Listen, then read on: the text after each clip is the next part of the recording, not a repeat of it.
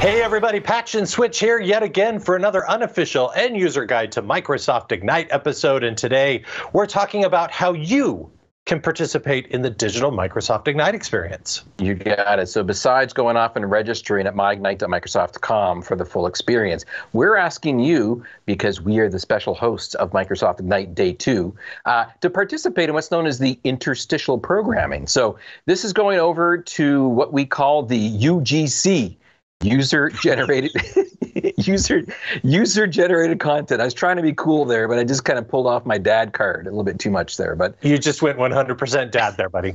So UGC, user-generated content. Share your passion, share your magical tricks, share your musical prowess, whatever it happens to be. Maybe you're a sousaphone player, or perhaps a flautist, or you do really cool motorcycle tricks. I don't know. Whatever they happen to be, why don't you go ahead and upload them? You go to myignite.microsoft.com/user content, and that will allow you to upload your 30-second clip and be maybe part of the show.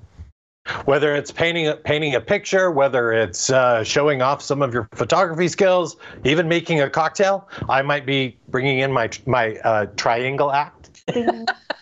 Nice. Whatever it is, record your 30-second video so that you can be part of the digital Microsoft experience. And speaking of digital Microsoft Ignite, you get none of this. None of it unless you are registered, and it's free. So head on over to myignite.microsoft.com, get registered, make sure you fill out your profile and your schedule while you're there.